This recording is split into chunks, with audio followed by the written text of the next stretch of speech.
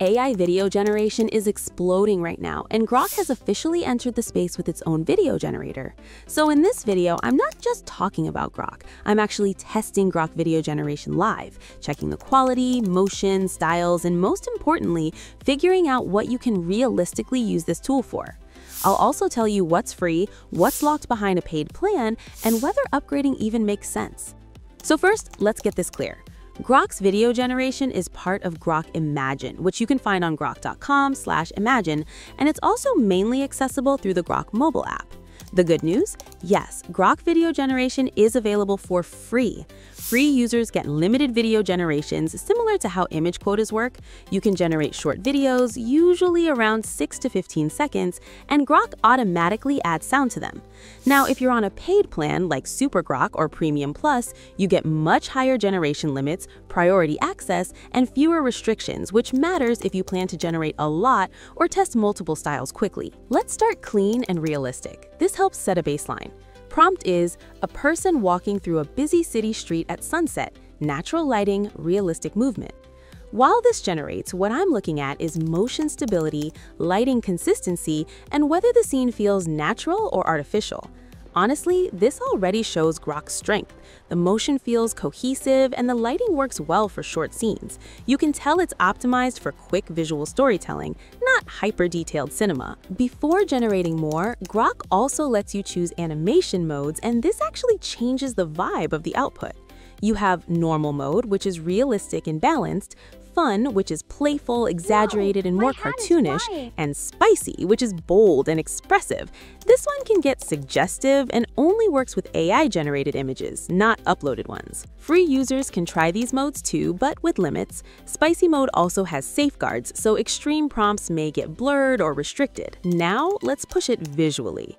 Prompt, a cinematic shot of a lone traveler standing on a cliff overlooking the ocean, dramatic lighting, slow camera movement. Here, Grok does a decent job with atmosphere. The camera motion is subtle, but the mood comes through. This kind of prompt works really well for concept visuals, trailers, or mood shots. Let's switch things up. Prompt, a Pixar-style robot dancing in a neon city, colorful lights, playful animation. This is where fun mode shines. The movements are exaggerated, expressions feel lively, and honestly, this is perfect for short-form content, reels, or creative experiments. It doesn't aim for realism, and that's actually the point. Instead of pushing limits, let's try something safe but expressive. A dramatic fashion shoot with intense lighting and confident poses, cinematic mood. You can see how the expressions and body language are more pronounced here. It's clearly built for high-energy visuals, not subtle realism. You can also make videos from images and even sketches or animate your doodles. After testing all of this, here's what works best. Start with one clear subject, then mention mood or style and only lightly guide camera movement. Overloading prompts doesn't help here. Grok performs better when you direct it like a scene, not describe every detail. Short, confident prompts equal better results. So how good is Grok Video Generation? For short clips, creative ideas, and fast visuals, it's solid. Motion is stable, styles are fun to experiment with, and the learning curve is very low. It's not meant to replace professional video tools, but as a quick AI visual generator, it absolutely holds its place.